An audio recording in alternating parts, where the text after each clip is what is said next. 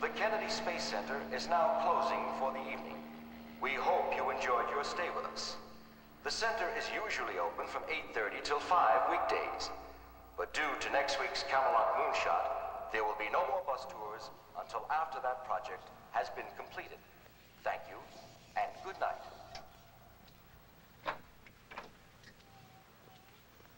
Remember, Mr. Albrock, you promised. Oh, E.J. Yes, I guess I did.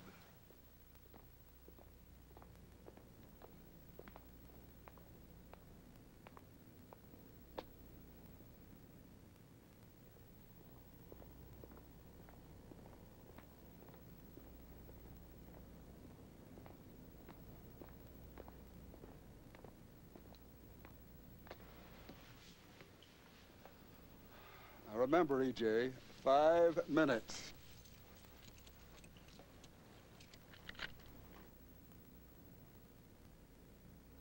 Astronaut E.J. Macronet Jr. Wouldn't that be something? Hey, why not? Why not?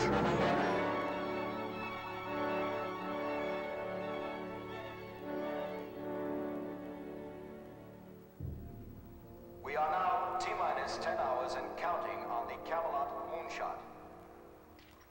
The Camelot Moonshot is now T-minus 10 hours and counting.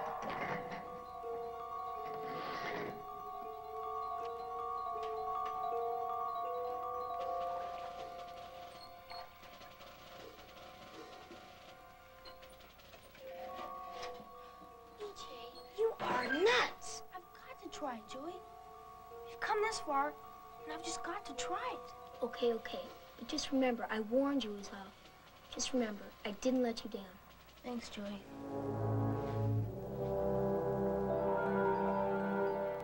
We are now T-minus 10 hours and counting on the Camelot Moonshot.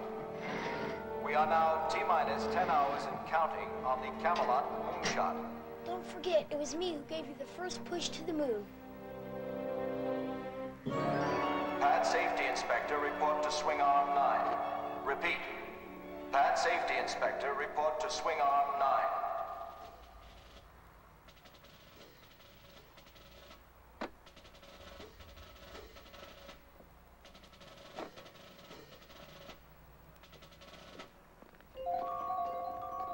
The red crew to number 7 elevator.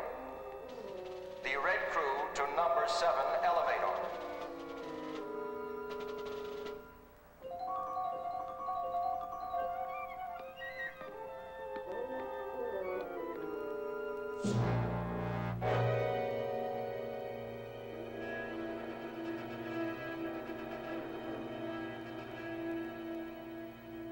Gimbals to full stop. Gimbals to full stop.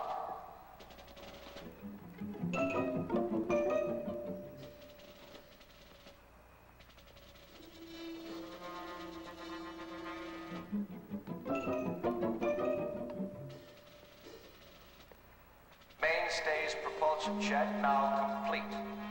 Mainstays propulsion check now complete.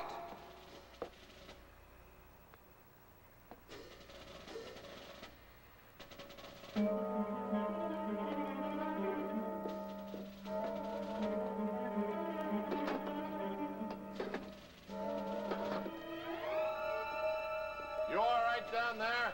I'm okay.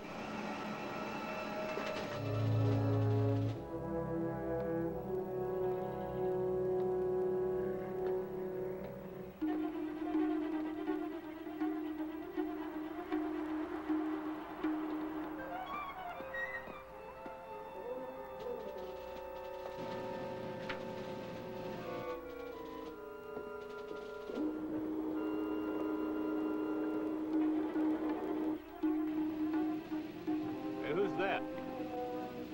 Zoom it up, will you? It looked like O'Brien. LOX 2 fueling test now complete. LOX 2 fueling test now complete.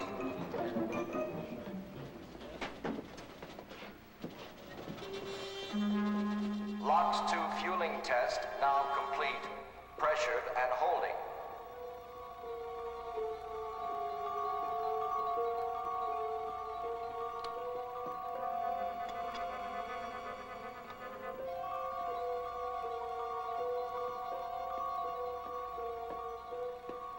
Pad Safety Inspector, report to Swing Arm 9. Pad Safety Inspector, report to Swing Arm 9.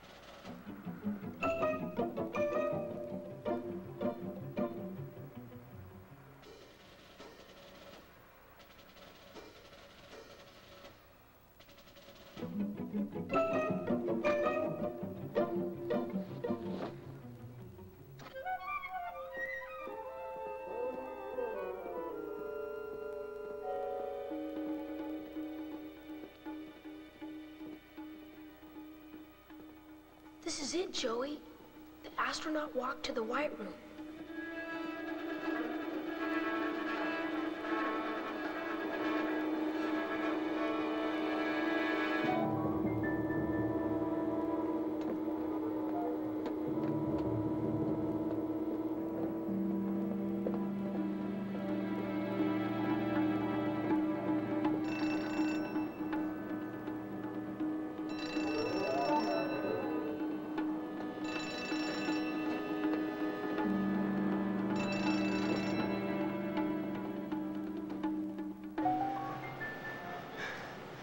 Almost there, Joey.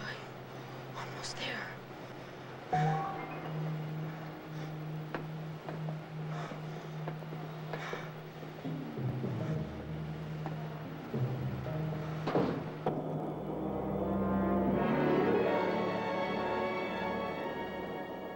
Umbilicals in. Safety on. Countdown activation.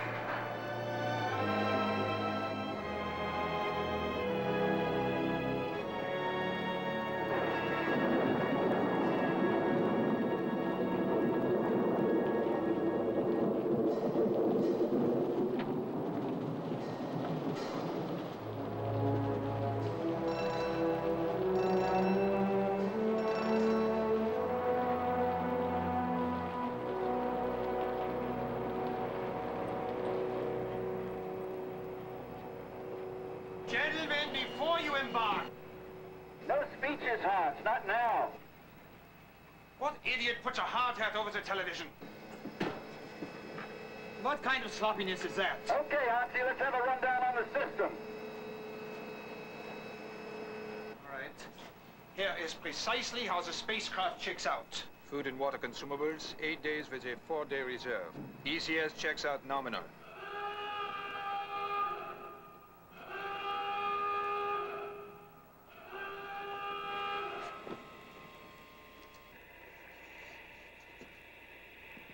All right, then. Let's check the list. Right. Power source external. Check. What's the weather say? They're gonna go?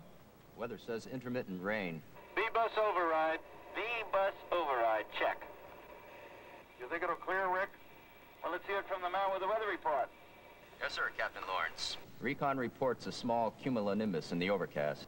Okay, Lenny, let's hear it in English. What do you figure the odds that weather will give us go for launch? Well, right now, Rick, you've got less than a 50-50 chance. Less than 50-50. Camelot, this is flight control. Go ahead, Control. We've got a little problem. What's on your mind? The computers show you 87 pounds overweight. What? What?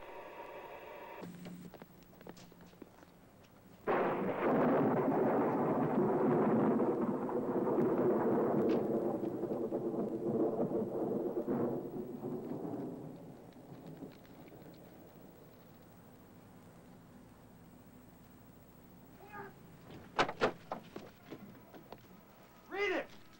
What's the matter with you? You lost your mind? Get it. Answer me!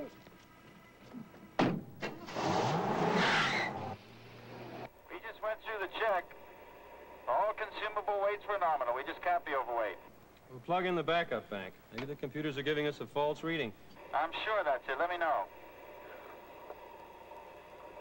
Meantime, crew, how's about some checkout procedures?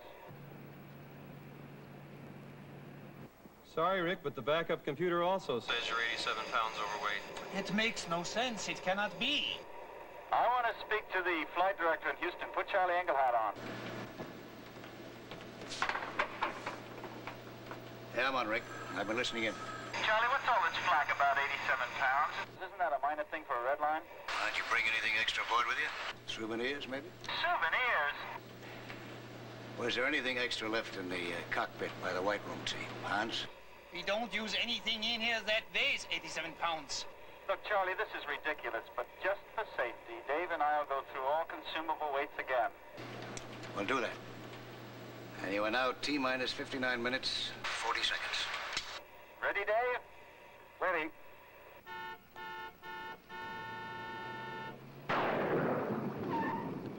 Now, just where do you think you're Quiet going? and listen to me.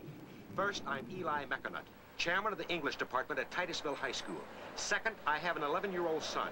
Third, my son is aboard the spacecraft Camelot. Would you say that again? What about the garbage compartment? Oh, come on, Nancy, we got no garbage yet. Check it. Right.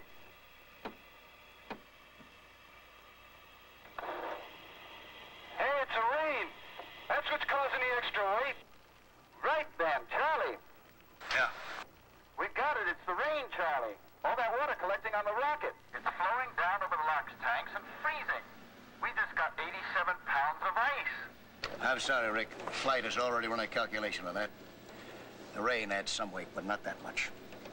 Look, Charlie, this isn't a go, no-go decision, is it? I mean, can't we handle this by... Do it my way, Rick. Keep looking. Check everything out fast. And meanwhile, I'll get the computers to allow for a weight discrepancy. Let me through, and I mean now. Immediately. My son's life's at stake. Just shut your lip, mister.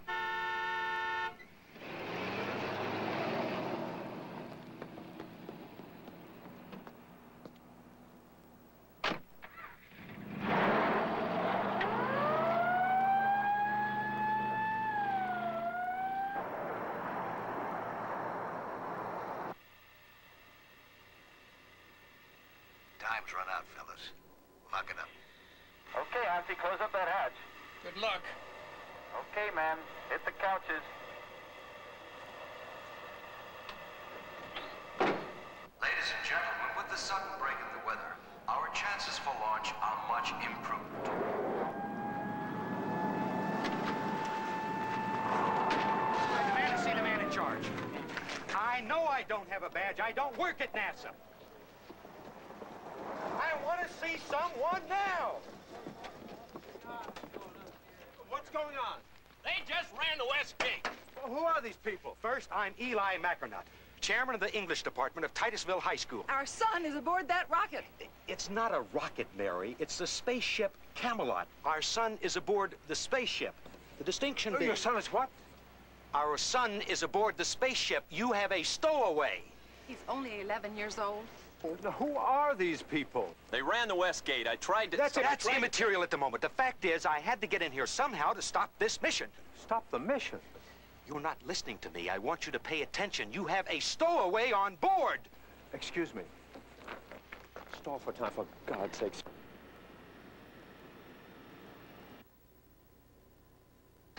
All right, you guys.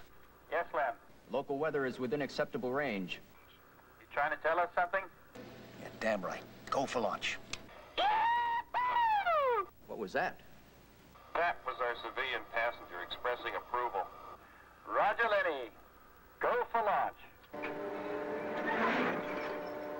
T-minus 17 seconds. Swing arm back. We're on internal power, and we're go. Houston, flight, go. Go, Roger. Recorded to flight speed.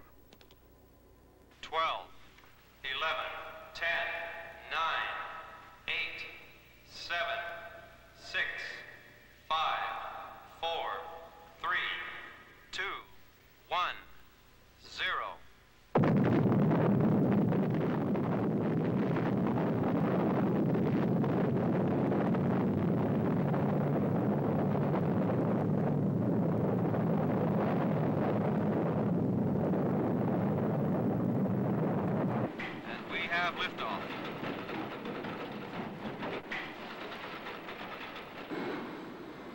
Tower is clear. Over to Houston.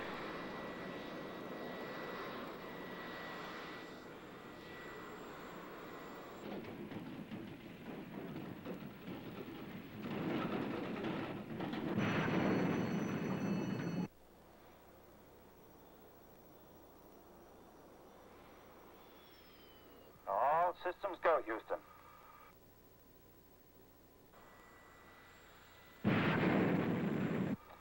Escape tower jettison. T plus 3 minutes. 94 miles downrange. 326,000 feet altitude. Second stage activated.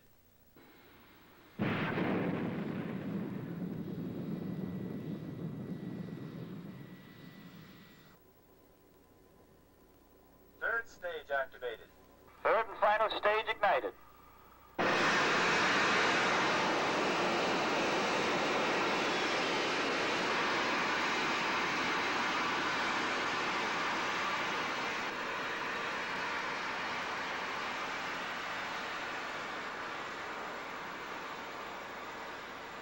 Mr. Pelham, you are now traveling faster than the sound we make.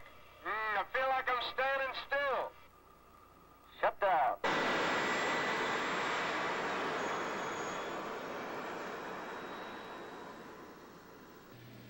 Orbital speed, 17,500 miles per hour. You better believe it. I'm a bird, I'm a plane, I'm Superman. What's this thing called gravity? I never heard of it. It's something they have down there, invented by a guy named Newton. The folks down there, commonly called inhabitants, have been stuck with it for umpty-ump million years. And, man, we just got rid of it. What's going on? I want to know what's happening. You handle the parents and I'll keep the rest busy. Ladies and gentlemen, if you'll follow me, we'll join the others for our tour. Whatever gave you the idea that your son is on board that ship? I received a note from my son. Yes. Stating his intention of stowing on board that spacecraft. And you believed it? Mr. Brady, you don't know my son. Mr. McAnutt, has it once occurred to you, just once, that you're the victim of a practical joke? That your son is home, right now, laughing his head off? No one plays practical jokes on me. Go home, Mr. McAnutt. Come on, Eli, maybe he's right. I want to go home and see. 3 astronauts are enjoying the view up there from 177 nautical miles above the Earth.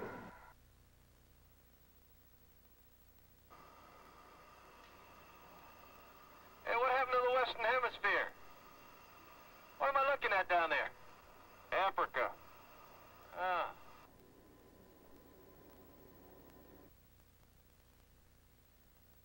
Zero 026. Second number 428. 026428, computer has it. Camelot, you've got a stabilized platform. You have a go for TLI in 6 minutes, 14 seconds. Thank you, Charlie. We'll now align for burns. Stand by.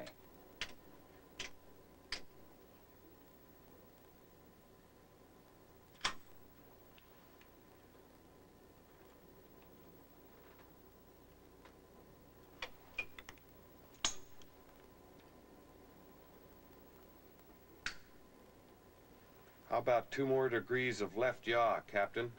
Tell me all about it.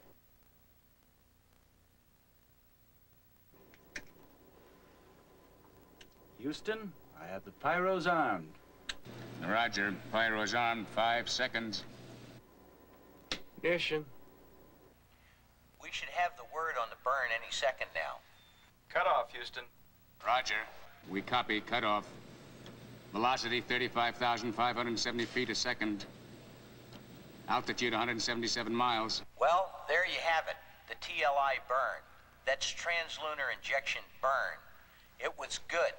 With this key maneuver, the spacecraft accelerates from 17,500 miles an hour to 25,000 miles an hour. The velocity required to escape the Earth's gravity. This means that the spacecraft, the 3 Knights of Camelot, are now committed to 2.5 days' journey to the moon. From now, there can be no turning back. Stay tuned for further Camelot moon.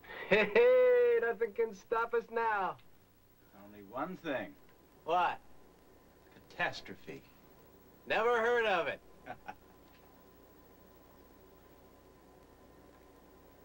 Teacher, may I leave the room? You know where the blue bags are.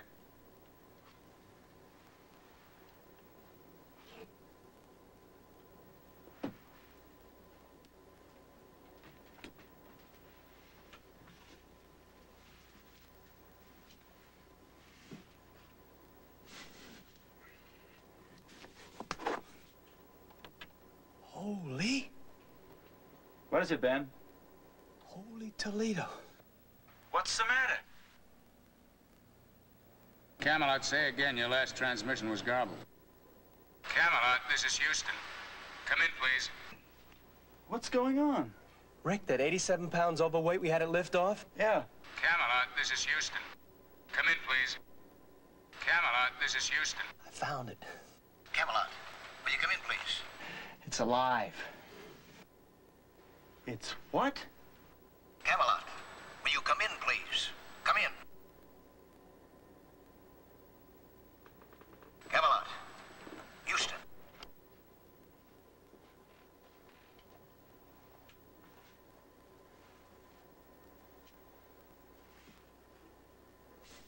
Come in, Camelot.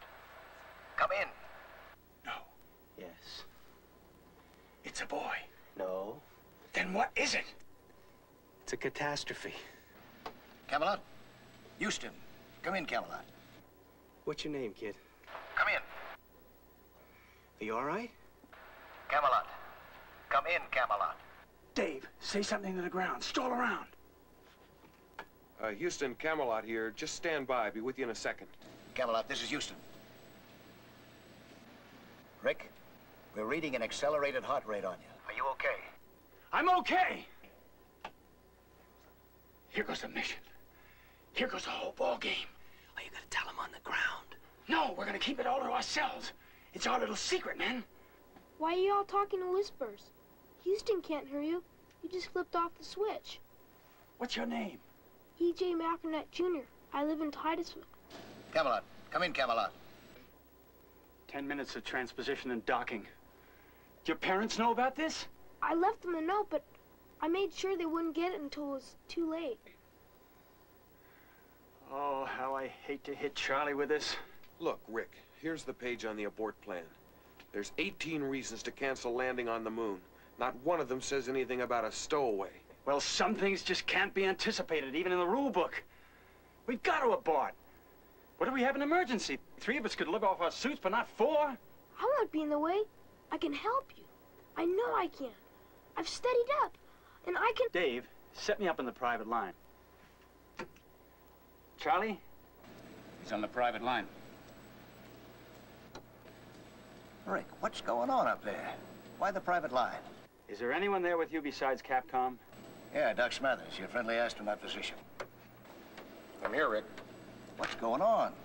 Charlie, I'm on private because I don't want to blast this into the press center for the whole world to hear. Yeah? Charlie, we've got a stowaway. What? What'd he say? What'd he say? One male human being. Weight, presumably 87 pounds.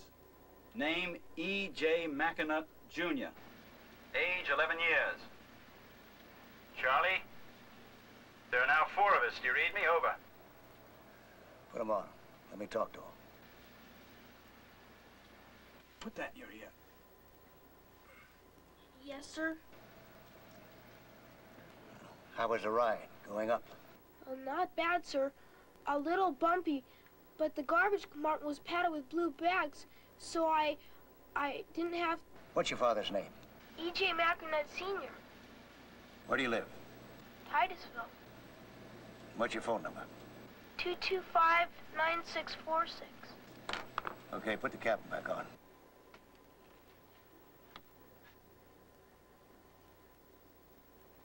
Rick, stay in the loop around mode. Consider the descent unlikely as of this moment. Your little passenger has got a lot to answer for. How'd he get in there anyway? You're going to the moon, but thanks to him, I doubt whether you're getting off. Read? Roger.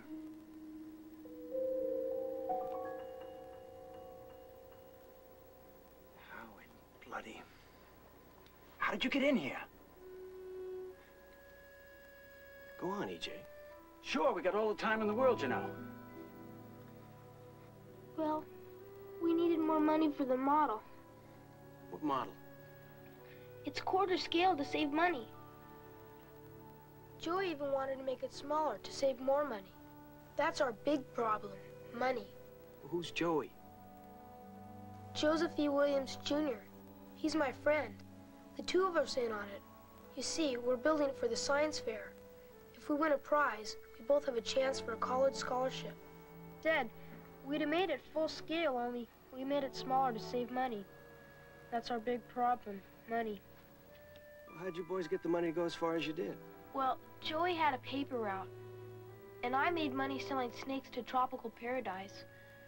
And we sold watermelons, and... Yeah, go on. Well, we really had two problems. Money and my dad.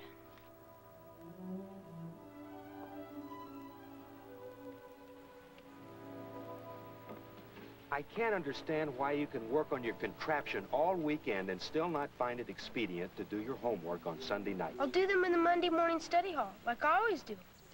As I always do.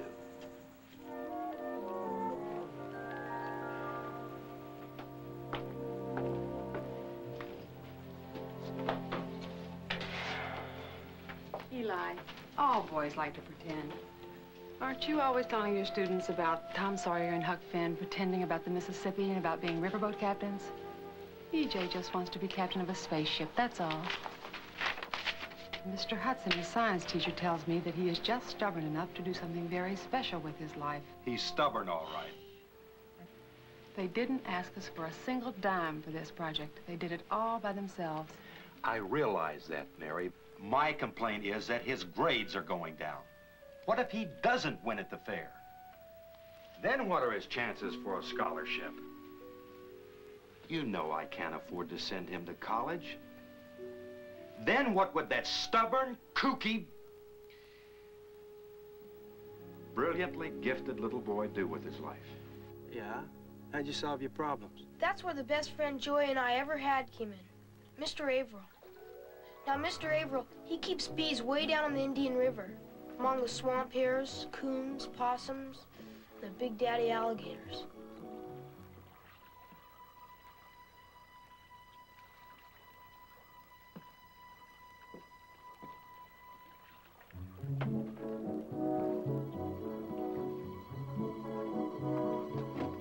Hi, Mr. Averill. Hi, Mr. Averill.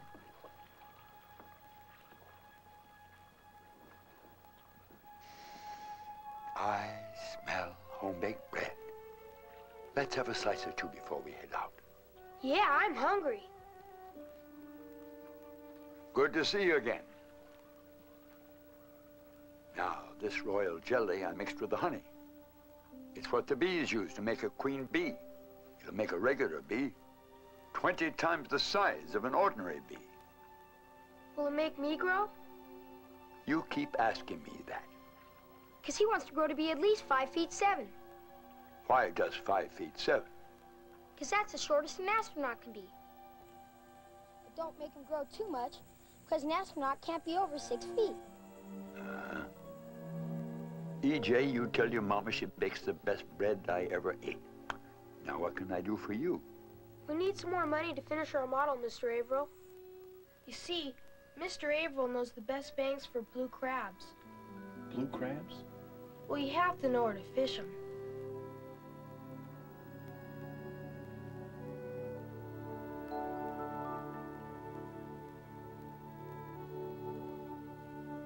It was the greatest fishing spot. Man, did we catch crab.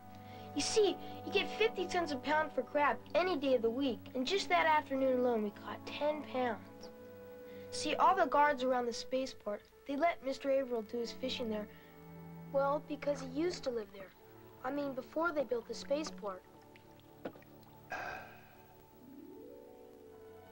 This place used to be a regular Eden.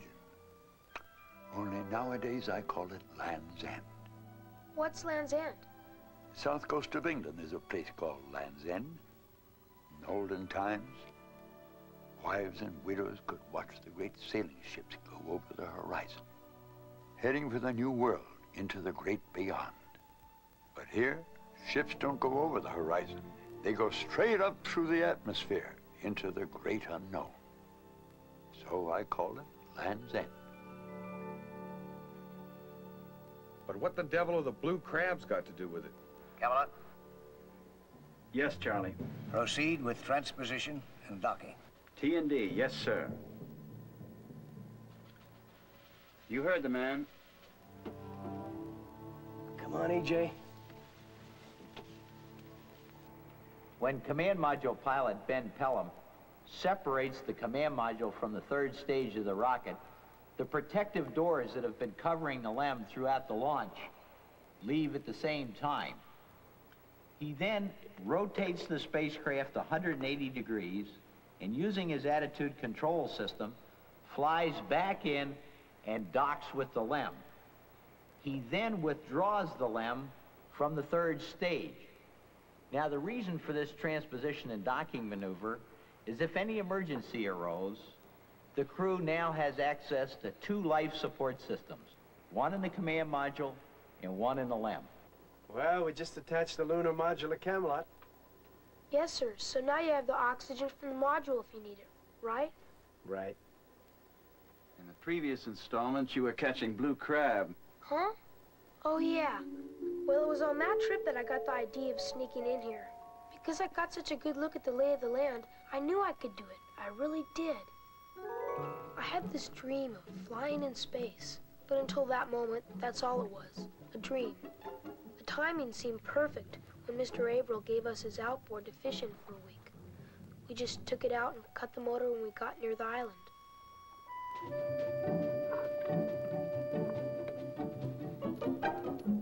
The hard hat Joey took from his father's closet, and I made the identification badge. What'd you take the toolbox for? Well, so I could look like a pad worker, and also for good luck. For good luck, a toolbox? Well, yeah, like your baseball cap. Yeah, go on. Well, we got near the parkway and the railroad culvert. Then all we had to do was tie up the boat and take a long walk underground. You mean there's another one like you down in some tunnel? Oh, sure, but Joey got back all right. Well, what makes you so sure he did? Washington knows about it. I've already talked to Dr. Dykes. He presumably has given the proof to the president. And then I called Canaveral on the direct line. But in both cases, I swore everybody to secrecy under pain of capital punishment. Not one word of this must get out until we hold that press conference tonight at 9. Do you realize that this whole project could go down the drain?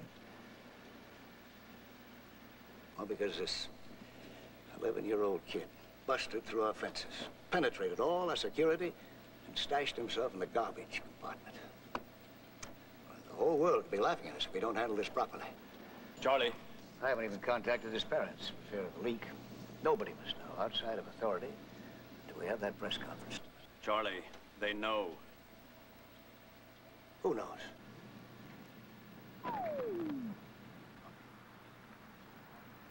Is his name Eli, too? It's Eli Jordan Macronut, Jr.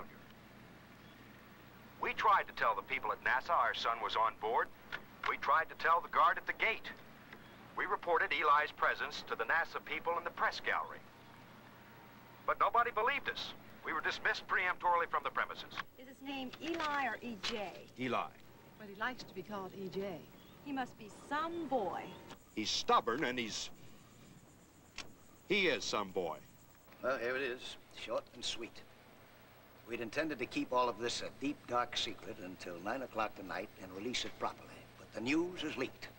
It's all over the networks. Tomorrow it'll be in every morning paper from Oshkosh to Moscow. Your little passenger has turned $90 million worth of blood, sweat, and science into a great big joke. Charlie. Stick strictly to routine till you hear from me. And right now, 2 of you are supposed to be grabbing some sleep. Oh, excuse me, 3 of you. Mind the store, Ben.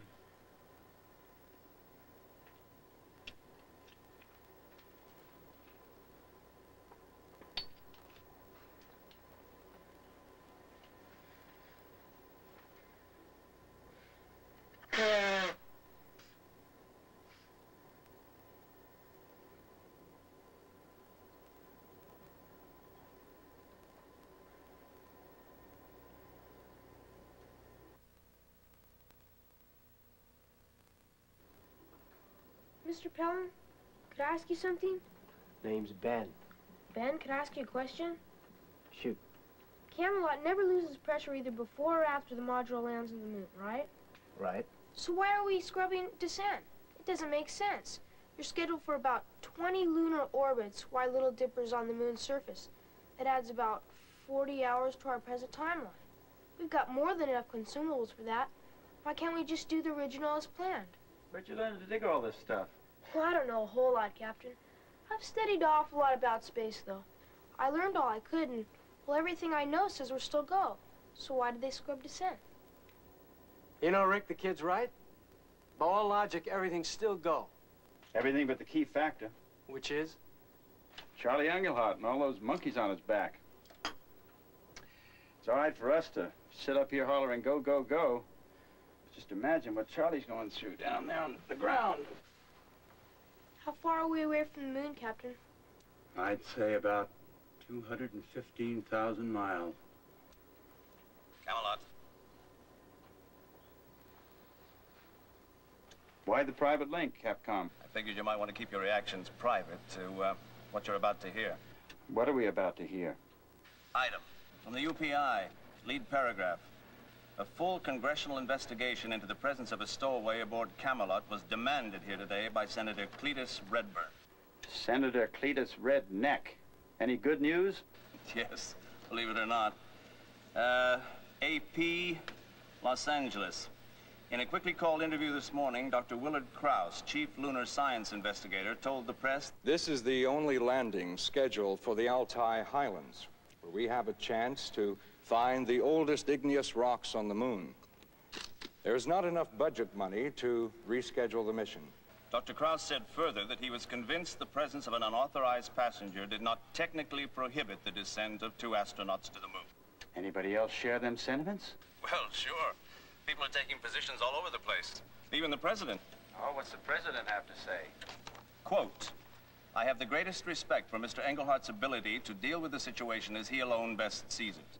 Where is the flight director? Fast asleep, finally. Oh, he told me to check with you before he sacked out about that TV thing you're scheduled to do. TV? Yeah, 15 minutes at 11:30. Take a look at your schedule. Oh, yeah, 11:30. That's 20 minutes from now. Yeah, we'll, spin a few food packets in the air and, show them Earth from the portable camera and, give them a little of the usual vaudeville. Okay, I'll tell Charlie. No, don't tell Charlie. Let him sleep. Do you hear me? Let him sleep. Okay. What do you think of our smorgasbord, EJ? Peaches and juice. Wow, and these frankfurters are just great. Music, anyone?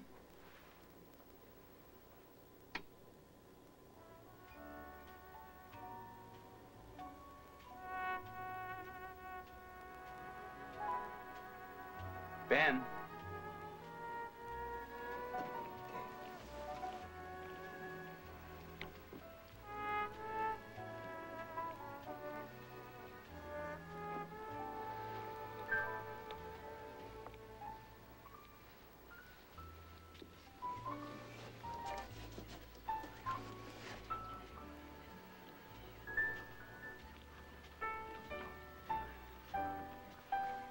Charlie will blow his top. We got nothing to lose. Well, that's not the point. EJ.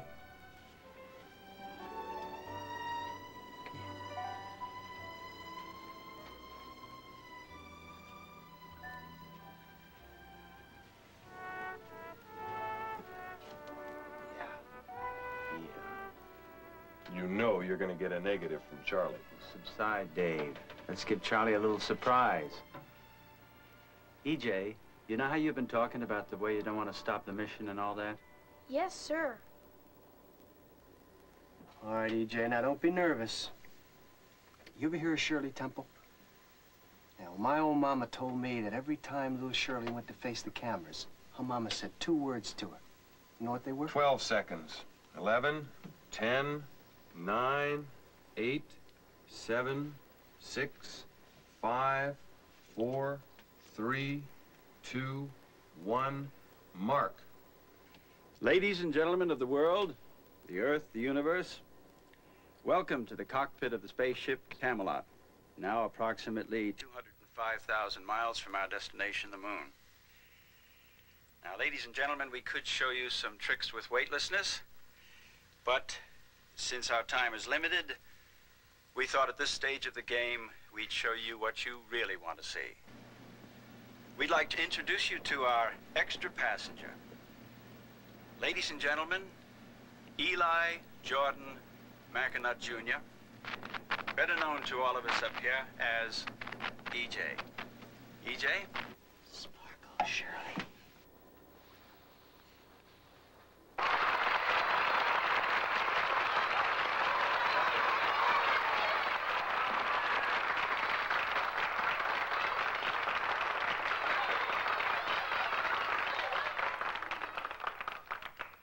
Ladies and gentlemen, first of all, I'd like to apologize to Mr. Englehart and to everyone at NASA for all the trouble I've caused. I would have never hidden the garbage compartment if I had thought it would have caused the landing on the moon to be canceled. Second of all, I'd like to ask a question. Is my friend Josephine Williams okay? Yeah, EJ, I'm okay. I made it easy. I did just what you told me. Joey. Your friend Joey is okay, EJ. He got home safe and sound. Oh, that's great, Joey. Let's just... I'll talk to you later. Ladies and gentlemen, I'd like to say to my father, who's a fine teacher in Titusville, Florida, and to my mother, and to anyone else who's interested in what it feels like to journey out into space in nothing but your street clothes. All I want to say is it feels pretty good. Why isn't he wearing his glasses? I feel completely safe up here.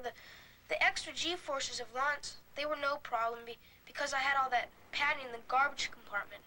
It's filled up with plastic bags. And I've had a nap, and I slept very well, and compliments to whoever prepared this space food. I especially like the Frankfurters. Should I tell them why I wanted to fly in space? Say anything you want to, EJ. Okay.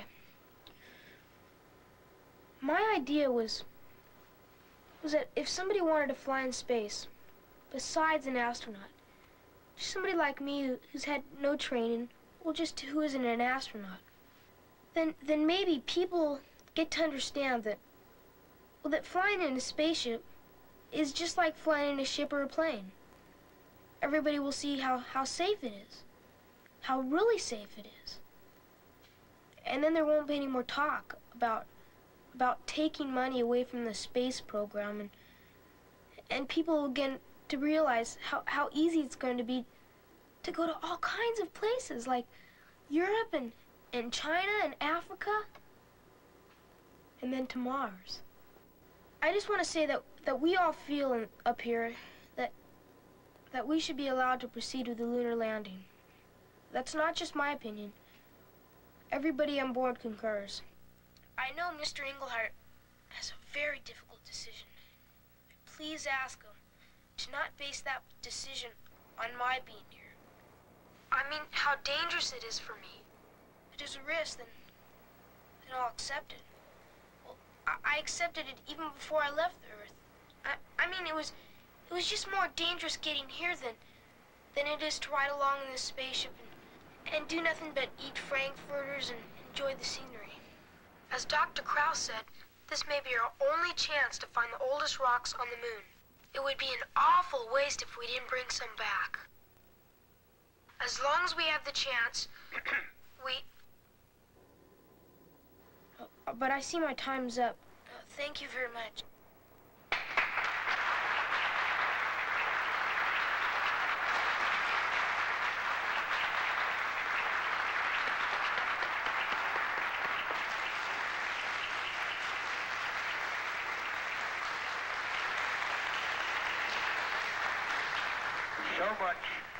So much for fun and games in space. Let's put one on the record right now. Neither I nor anyone else here is going to be conned or blackmailed or pressured into changing a mission decision made in this room. The decision to scrub descent stands exactly as it was.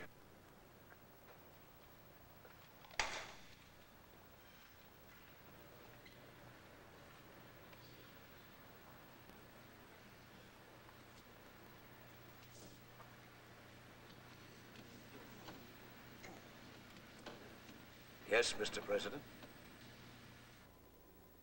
Camelot, come in. Camelot here. You guys in any kind of a mood for a brief summary of the news? Is it that bad? Well, no, not more than 99% bad. You know, there's been a slight semantical change of attitude towards your passenger. Semantical? Yesterday they referred to him as a stowaway, and today he's the 4th astronaut. All the wire news stories carried his speech complete. And here's an article by Dr. Horace Fishbein. Put me on the private line. Yeah, sure. Stand by, Rick, will you, for Charlie on the private line? Captain Lawrence, I take this opportunity to advise you that what you pulled was one dirty, lousy, filthy, stinking trick. You knew damn well that I'd never countenance any direct broadcast by that boy. Charlie. You deliberately bypassed permission. You broke every damn rule in the book. But you realize that I am being chewed out by every sniveling little scientific expert who sees a chance to nibble away at our slice of that federal pie? Charlie. I've had my ears punctured by everybody, from the press to the president. You listening? Yes, sir. All right, then hear this. I'm fed up with everybody blaming me for your cheap shot. I'm so fed up that I'm giving you a go on descent. Say again? I said go. You have a go on descent. I want you to land on that moon. Say again. I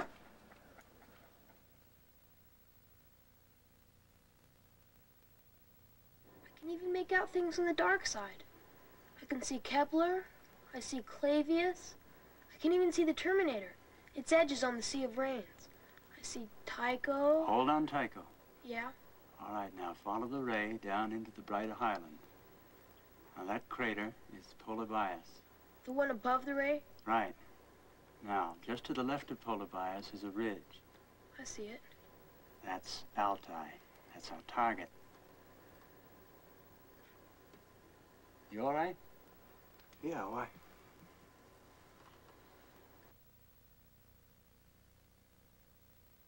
Five minutes, 32 seconds to LOS. LOS means loss of signal. We're about to fly around the backside of the moon. And as soon as we get the moon between us and the Earth, there's going to be a loss of all communication with the Earth. For how long? Well, till we come around the other side.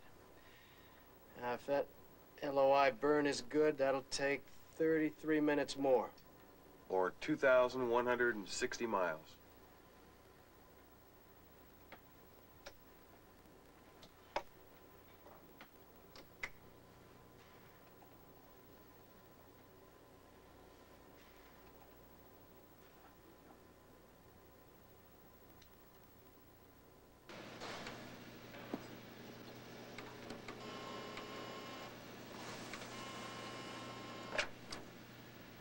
Yes, Mr. President. Engelhardt here, sir.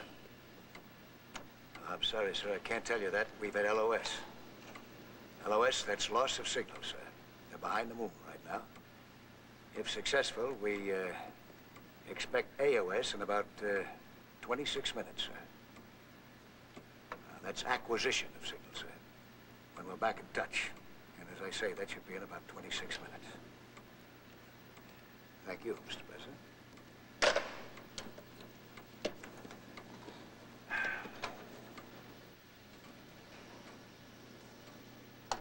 This is Houston calling Camelot. Come in, Camelot. Houston calling Camelot. Come in, Camelot. Roger, Houston. The burn was good. Charlie? We are in lunar orbit. Coming up on the crater Langrenus. 69 miles up. Circ burn was good. We're going to clean up the cockpit and go into the sleep cycle. You hear that, EJ? Yes, sir. All right, Mr. Astronaut number 4, it's time you started paying your way. See that hose over there? Yes, sir.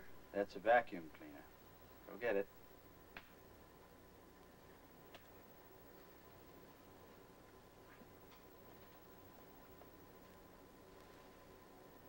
Turn on the petcock.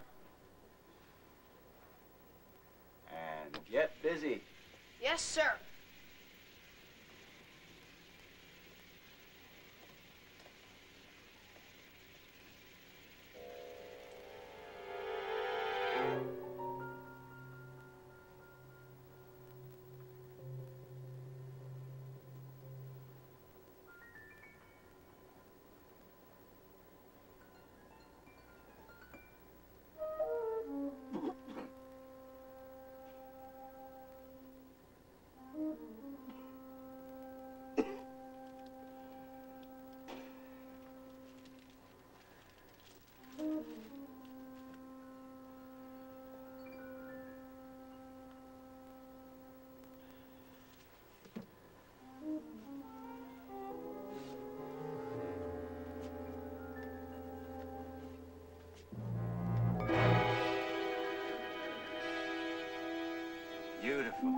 There's checkpoint button hook. There's Jennifer. Yeah? On our approach, we should be at 50,000 feet over Jennifer. Button Hook and Jennifer. You ever get this funny feeling of having seen them before?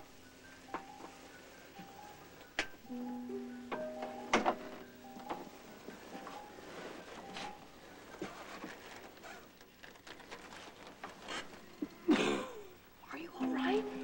There it is, just beyond It's just a Boulevard. touch of motion sickness. Let's Harry come up here. There's got to be a flat place where we can set it down.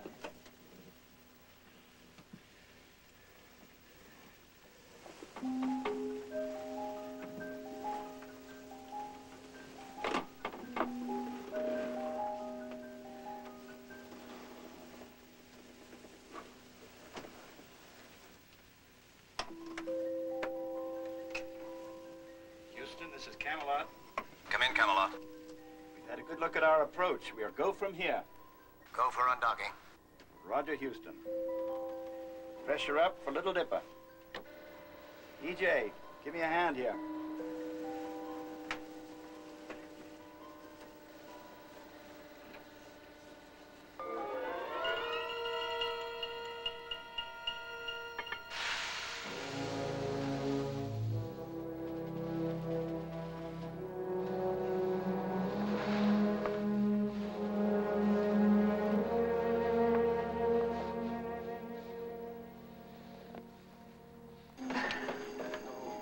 Shouldn't we tell others? Negative. This is gonna wash us out now, you hear me? Yes, sir. All right, let's close that hatch.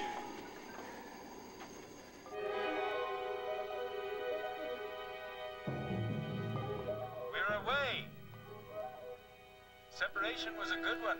No bones broken and very little shake-up.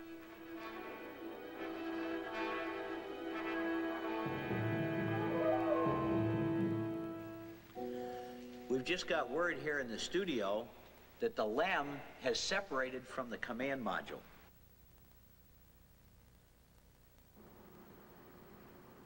All right, Camelot. Now that we're on dock, how do we look? Just great, Rick. Capcom, this is Little Dipper. As soon as they're on the surface, if I'm not over this by then, I'm gonna have to advise Capcom. You will go for descent orbit insertion. Go for DO Island. They're about ready to go into DOI. Leading back to fact. That's descent orbit insertion. I know. Dipper.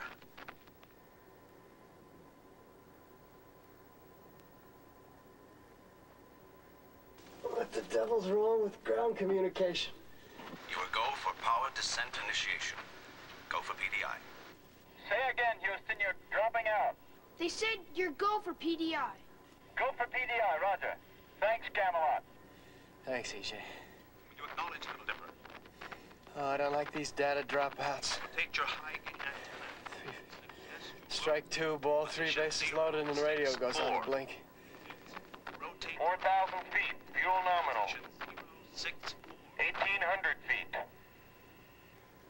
1,000 feet. I've lost them. There's nothing I can recognize. I don't see Jennifer, Rick.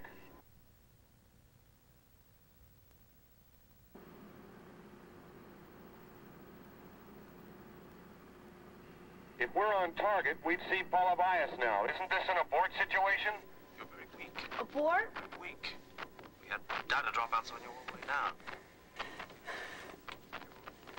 Down 2.5, 35 feet, picking up dust. Drifting to the left, down 2.5.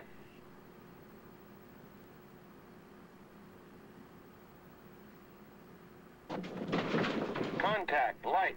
Okay, engine stop. Your position is way up. Okay, Houston, we're down. Yay! Got a fairly low stance. We're slightly tipped to the west. Don't know for sure it's Altai. Doesn't look blocky enough. I mean, it's too smooth. There's not many rocks at all. I think... Here we go. Backside of the moon, LOS again. Why'd you disconnect your body sensors? I don't want them to know on the ground I'm sick.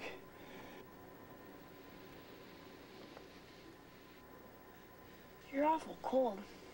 There must be something I can do for you. Yeah. Just don't go away, huh? These data dropouts during descent could be a problem. Unless the computers know exactly where the astronauts are, the rendezvous and docking could be in jeopardy. As you know, the LEM, the lunar module, affectionately known in this case as Little Dipper, does not have enough fuel to go hunting around. Houston to Camelot. Come in. Camelot? Ben, we still don't know where they are. Would you look at your charts? Roger. Ground communication is totally on the blink. Shouldn't we have heard from them, Fido? You think they're okay? As you overfly, try to spot their position for us. That may be the only way we can get a position check. You read me? Ben? Ben? Charlie. Anything wrong? Is Doc Smiler's there? Right here, Ben. Doc, I'm sick. We're having a little trouble with your body sensors. Will you check your connections, please? Loose connections. They're tight now. Doc, I didn't report this at first because I didn't think it was serious, but she's building up on me. Take it easy. I'm checking your pulse, your respiration, and your body temperature. Did you take anything out of that medical kit? Lamateals, Dramamine. Ben! Mr. Pilgrim! This is Engelhardt, EJ. What's going on? Yes, sir, Mr. Engelhardt. Ben's fainted. What should I do? EJ, listen to me, son. We've got to get him on more direct oxygen. Now get his helmet on and quick.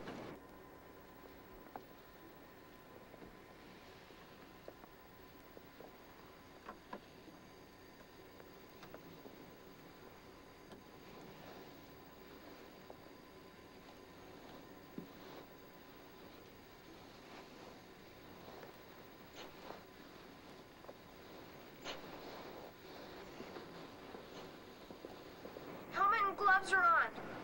Now be sure it's sealed. Now check the body controls. Sir, I don't know a thing about the suit. Quick, flip on the cockpit video. Okay, we've got the picture. Now we've got to move fast.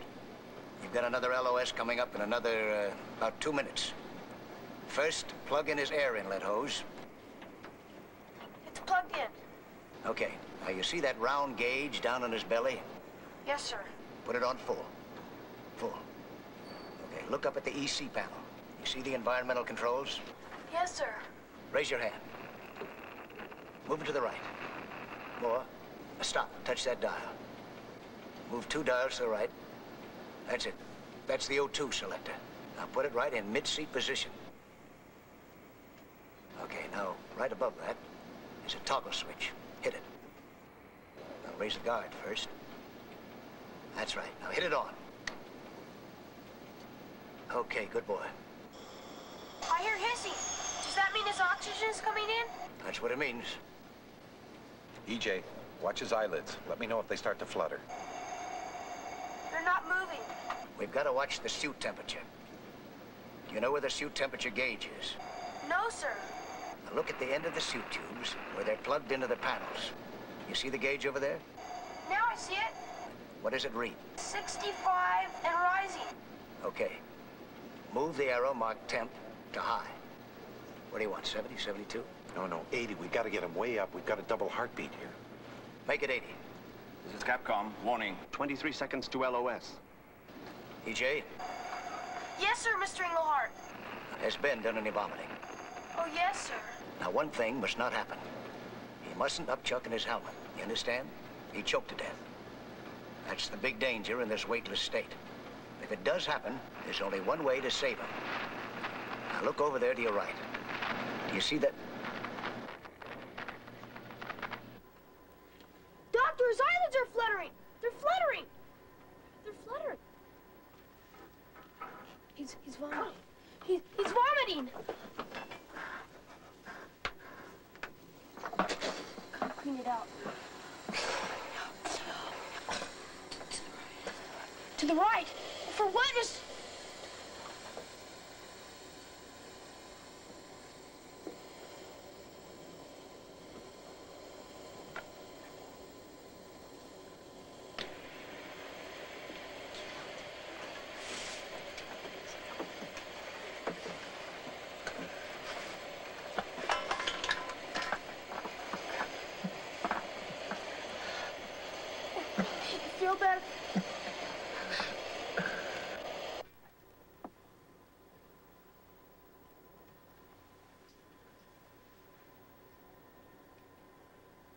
face feels much warmer. Hey!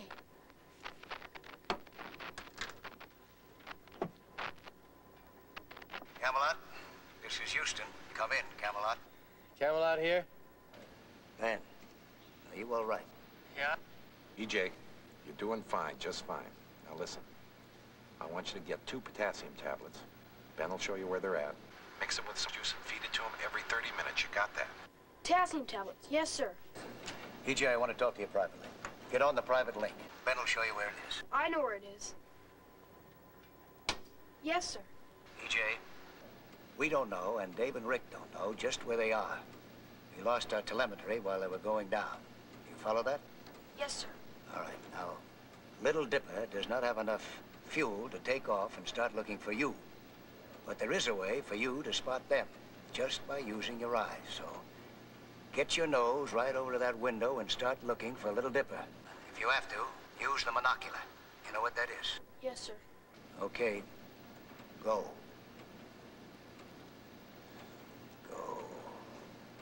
I just can't see Altai. Here, let me roll us around. I think we're off, Rick. Way off. Ground communication is totally on the blink. No. Kid, you think you can fly this thing? All you have to do is tell me what to do. Hear that, Charlie? Let EJ do it. All right, come on, get up here.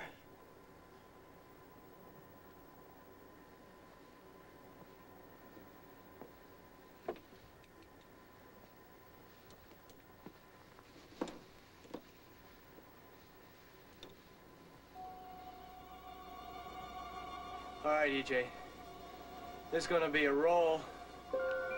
Left roll. Now get ready. Get ready to juice it.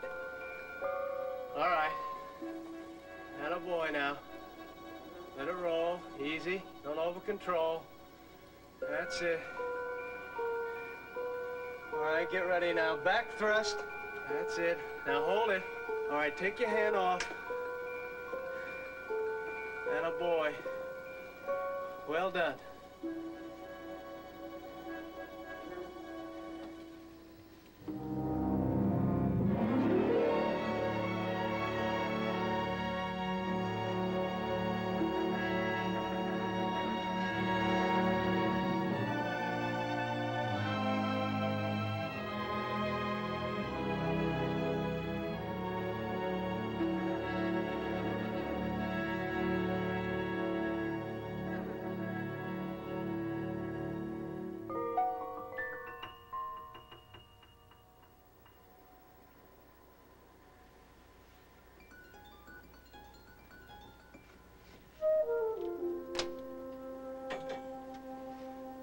Mr. Englehart? Come in, EJ. Ben's asleep now. I guess we'll let him rest for a while. This is the 3rd pass and I still see nothing. I am now positive that Little Dipper did not land anywhere in the target area. I think on the next pass around, we better go looking someplace else. Okay, do it. It appears that Ben Pelham is still too weak to come to the window. If they're going to be found, it looks as if EJ will have to do the finding. Camelot can always try an orbit location for us, can't they? Dick Gordon found Intrepid that way on Apollo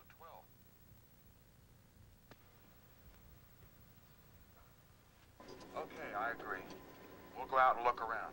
An hour, say, maybe 2. Ben, wake up! What? I just saw something like a sun flash. It's Little Dipper. It's got to be them.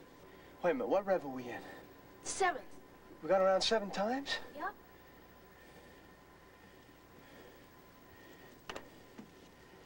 It's got to be them. Right there. Oh, man, these data dropouts really cost. They're 5 miles... Wait a minute, they gotta be 5 miles south and short. What'd Charlie say? I haven't told him yet. Why not? Well, you're the captain of Camelot. I throw up in my helmet? Yeah, I cleaned it out with the vacuum hose. Boy, it's a good thing somebody thought of that. Yeah, I'd have choked to death, right? Nah. I'd have choked to death. Now, you spotted him. You tell him. Get over there to the window. Get on that mic to Charlie.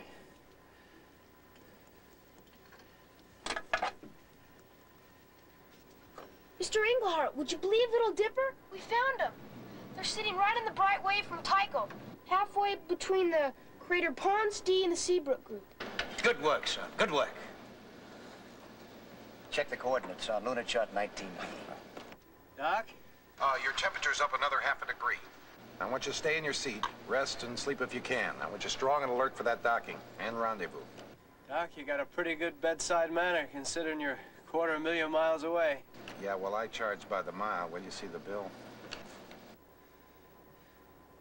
Charlie? Yeah, Ben?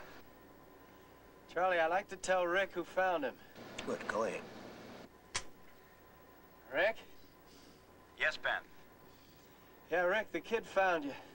He spotted you about 5 miles southeast of the target. You're nuts. We can't be that far off. Is he sure? Stake my life on it. Wrong. It's our lives you're staking. How are the rocks? No rocks, I'm sorry to say. No igneous rocks, just coarse-grained stuff. Very friable and crumbly. Ben, can I say something to him? Yeah, go on. Captain Lawrence, this is EJ. Is there a small rill directly south of you? Negative. I'm looking south, but I can't see any sign of a depression. Are you sure you've got us right? Rick, Yes, Charlie. the geologists in the back room have plotted EJ's coordinates. If EJ's right, and I think he is, there's a dead-end rill south of you. If you find those rocks there, your position will then be confirmed. Okay? Look, Rick, let's chance it. One final look-see across that rill. Charlie, how can we trust... Here we go around the back side again. Yeah, bases loaded, 2 strikes, 3 balls. Ben, you think they'll try it? You'll think they'll go looking for those rocks? You know something, all the time we've been up here, I never even seen the backside. You think it could clue me in? Well, we just passed Mare Orientale. It's very big and stirred up looking like something really big splashed into it. Is this supposed to come from a meteor or a volcano? Well, they're still arguing that one. I get this cemetery feeling. Never knew it was so dead down there. Not one blade of grass, not a tree, some shade under it, no lakes. You know something? What? It's beautiful. Looks like maybe sometime way back in the beginning, there was trees down there. Grass and water and cows and sheep and butterflies. You ever read about the land of milk and honey? Yeah, my mama used to read it to me. I was just wondering if the moon could have ever been like that. Can you come to the window now?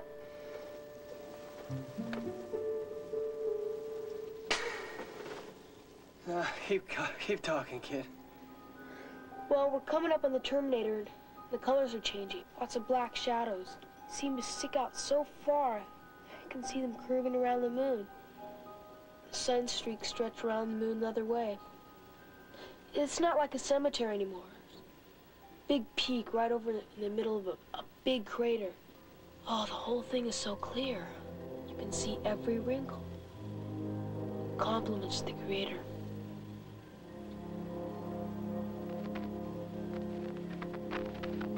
Hey. We're at the bottom of it now, Charlie. Be sure to allow time for coming out of there. You're going to be carrying what we hope are crystalline rocks. Lots of them.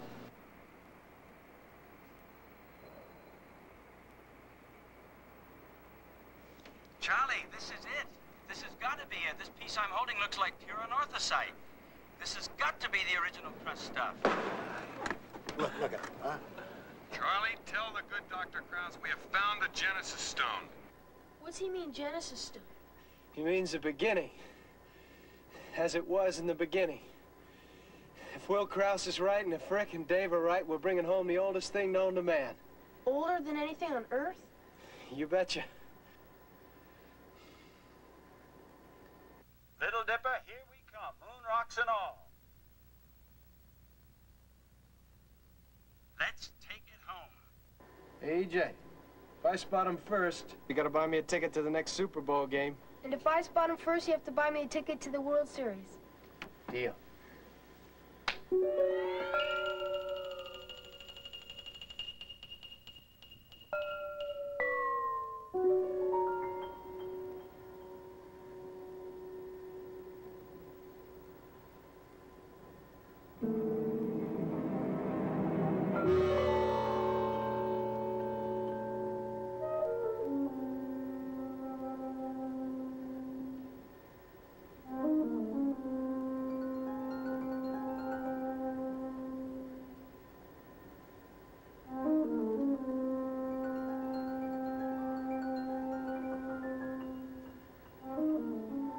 win.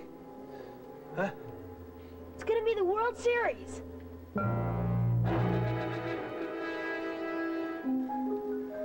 Oh, we've drifted off our inertial altitude.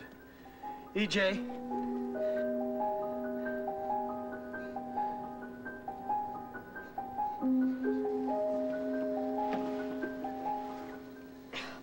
Is it pitch? It's yaw.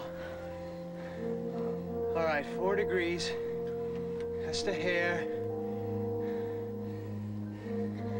That's it. Cancel it right there. Take your hand off. Are you okay? Yeah, I'm okay. Closing at range rate of 7 feet per second. Camelot, I see you large and clear, and you never looked lovelier.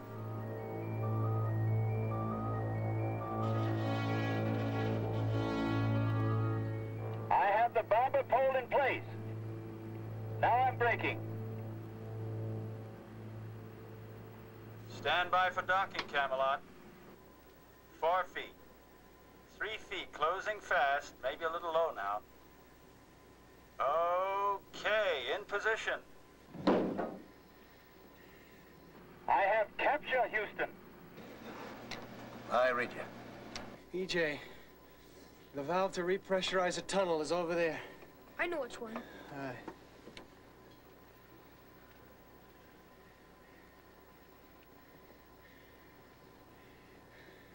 All right, EJ, 3 turns. EJ, it's the wrong valve. Quick, turn it off. We're all the way back. Well, push harder. It's stuck. Rick, we got a stuck valve. Venting cabin pressure to outside. PSI 3.8 and falling. We'll overpressure here and get to you as fast as we can, Ben. Get in your suit system, quick. Cabin pressure is now 3.7 psi. Ben has enough oxygen in his suit system, but the question is, does EJ have enough?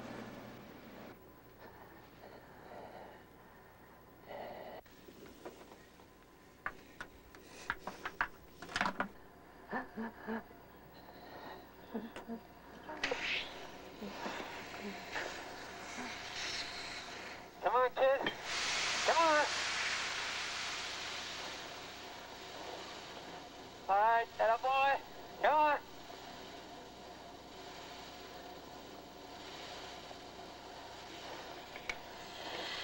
Rick, put EJ in Little Dipper. The 3 of you stay in your suits and depressurize Camelot. Roger. All right, kid. Gonna be cold in there. You gotta keep your brain warm. Now listen, EJ, and listen hard. We're gonna live off the oxygen in our suits, and you're gonna live off the pressure system in the LM. All right?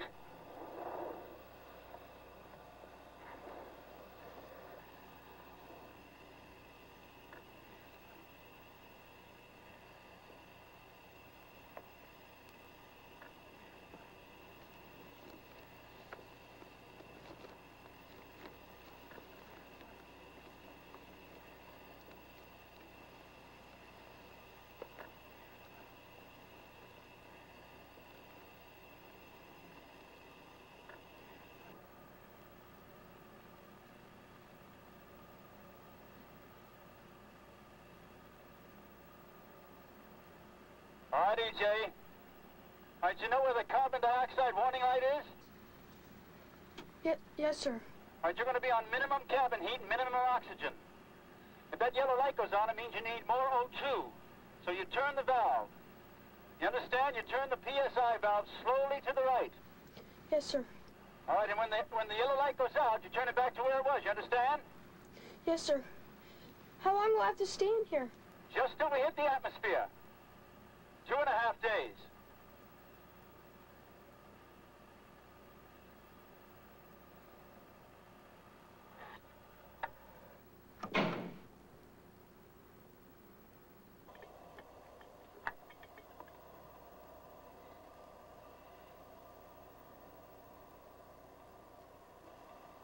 It's really stuck. I can't move it at all.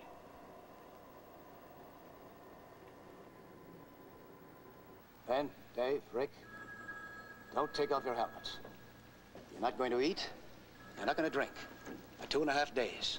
Oxygen is going to be your meat and potatoes from this point on. Talk as little as possible. Use every means to conserve your energy.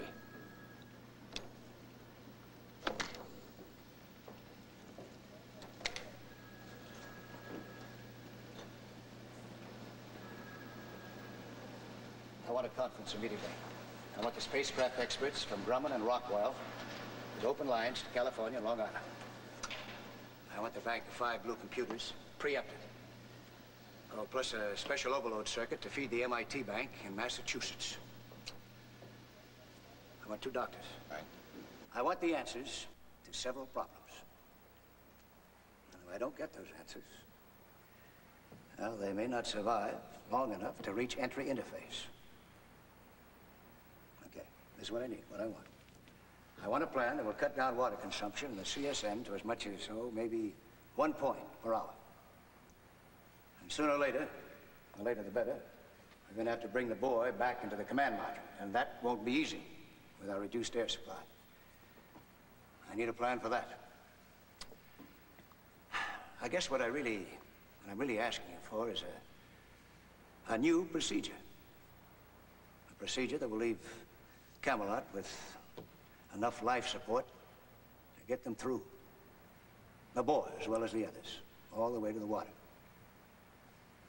You consider any of these problems too tough to solve? Let me know now, as soon as possible. You got any questions? Okay, get to work. I need some answers.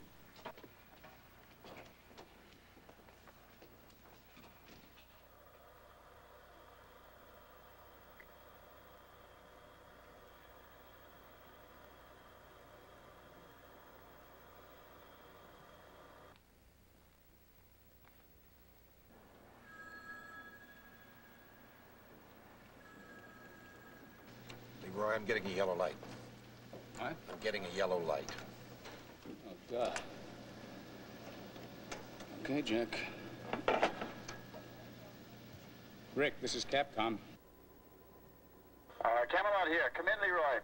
Can you plug EJ into the Omni-A link? Roger. Can you hear me, EJ?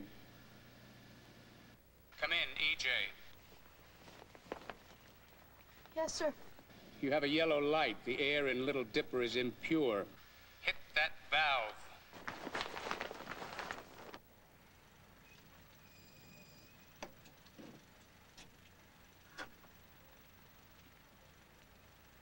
Still yellow? Yes, sir. No, it's gone out. Good. Good. Now back valve.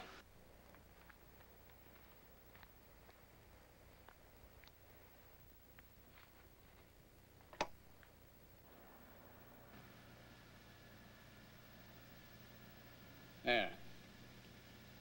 You feeling better? Yes, sir. Sir, Yes, EJ? I'm awful cold. Look, son. The most important time to bring Camelot up to full pressure is when it's as close to Earth as possible. When we hit the atmosphere. Now, you'll be back in Camelot then. That's when it counts. Now, we have to save air for that. Is there enough air in here to last that long? Well, everyone here on the ground is working on a solution to that. Working very, very hard, working every minute. You understand? Yes, sir. Good boy.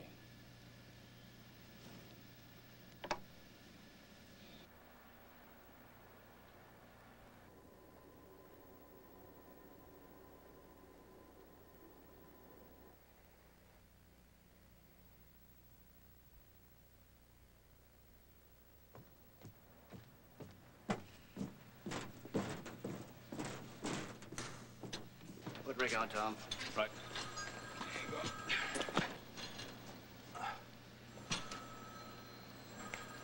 Rick, Charlie wants to talk to you. He's on. I want EJ on this too, Rick. EJ, can you hear me?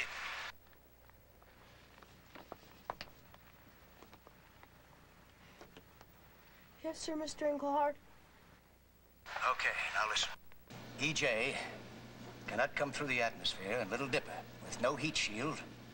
He'll burn up.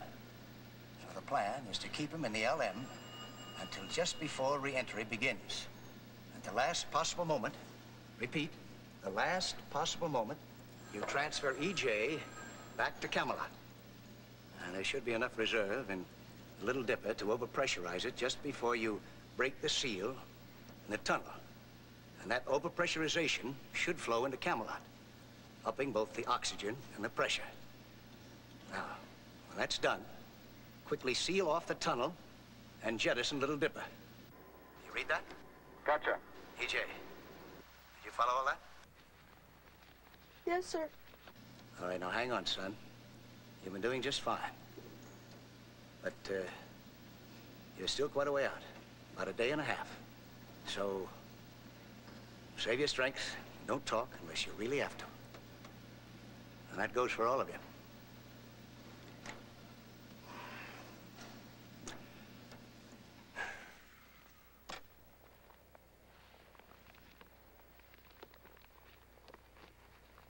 Captain Lawrence?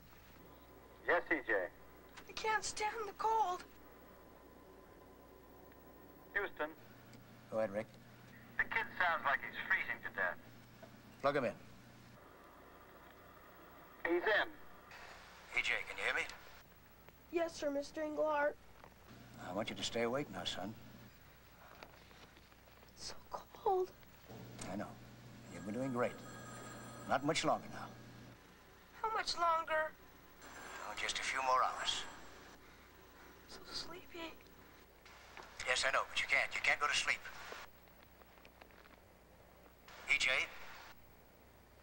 EJ, you know what we're gonna do when you get back, We're gonna throw you a great big wingding here in Houston for all of you, huh? As soon as you fly in after splashdown. Oh, and your hometown, Titusville, they're flying in your parents. You'll be able to talk to them as soon as you get your medical discharge from the lunar receiving lab. Oh, and how about this? Your friend, now what's his name? Joey. He's gonna be there too. How about that, huh? EJ? Charlie? Ben, I told you not to talk. Charlie, you ain't gonna keep him awake by telling him what a great big hometown hero he's gonna be. You don't know this kid.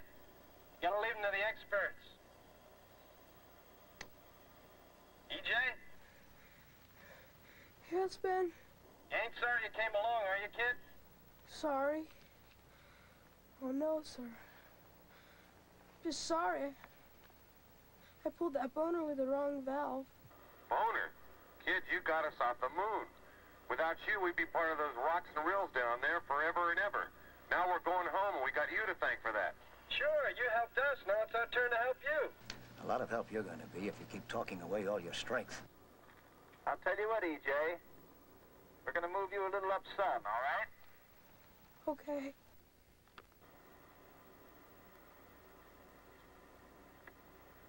Can you look out your right-hand window? Yeah.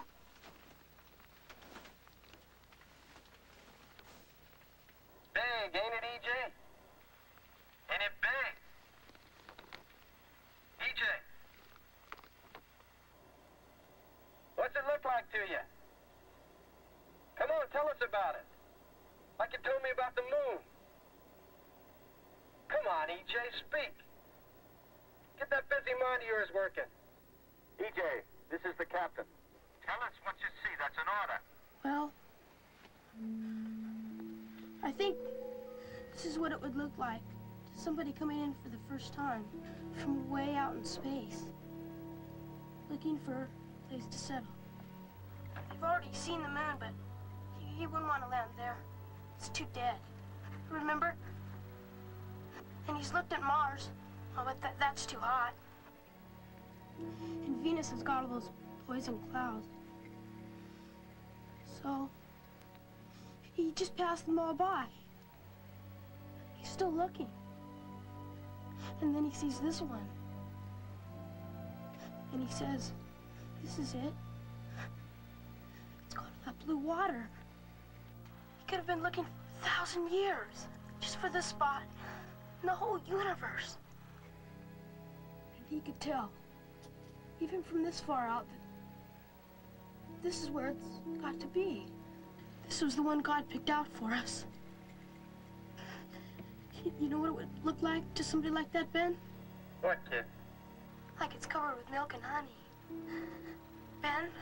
Yeah, AJ? There's a funny smell in here. Like ashes. You hear that? His oxygen's running out. AJ, Yes, sir. don't have to wait any longer. This is it. Do you know anything about baseball? Oh, yes, sir. Okay. This has to work like a perfectly executed hit and run. The timing has to be perfect, you understand? The first thing you're going to do, though, is turn the cabin pressure gauge wide open. You got that? DJ?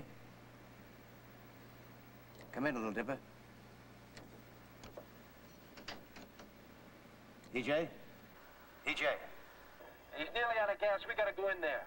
We're not close enough to the atmosphere yet. Well, he's close enough for me. EJ. EJ, do you hear me? Yes. Start the egress procedure. Turn cabin pressure valves full open. You understand? Turn the PSI valve slowly to the right.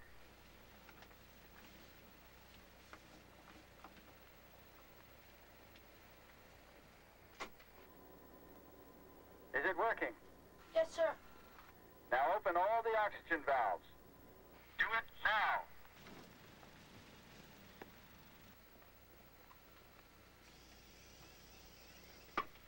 It's working. Cabin pressure 3.8. Starting to climb.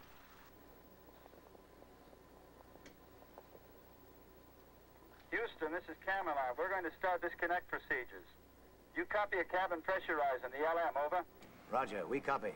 3.8 and climbing. We're going to give EJ all the air we can spare from Camelot. I'm going to be off the circuit for a while. Do you receive? Roger, Camelot. From now on your own. Good luck. EJ? Yes, sir. Now remember, when the pressure goes up, you're going to feel it on your eardrums. There's nothing to worry about as long as we break that seal on schedule. Ben, the hissing has stopped. What's your PSI? 5.2. That's good enough. Let's get that tunnel open.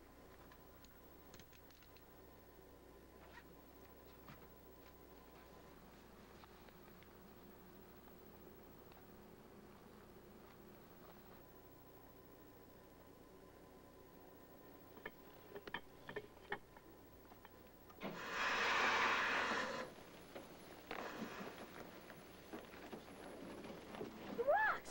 The rock boxes! I didn't have time!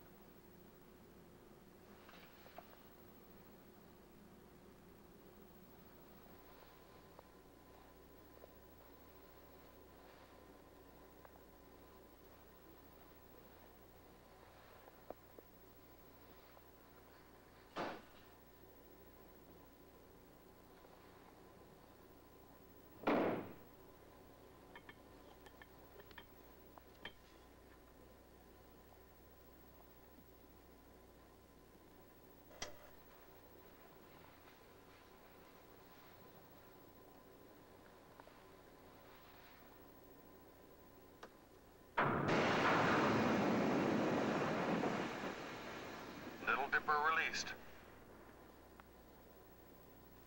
Just watch her burn. She served us well. That's as good an epitaph as any, I guess.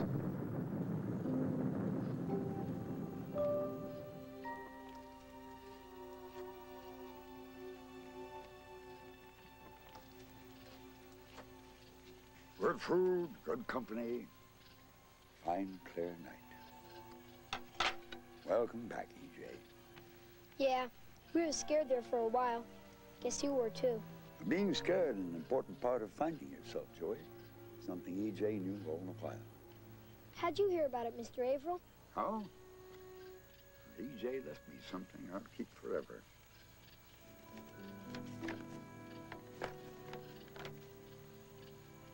My friend, Mr. Averill, do not be mad at me and Joey because I did not tell you of my plans. I dreamed to fly in space. I dreamed to go to the moon. I had to go, like you said, a new bee knows it has to go to get honey. I will try to help the astronauts. I will remember all the things you taught me. Astronaut E.J. McAvoy.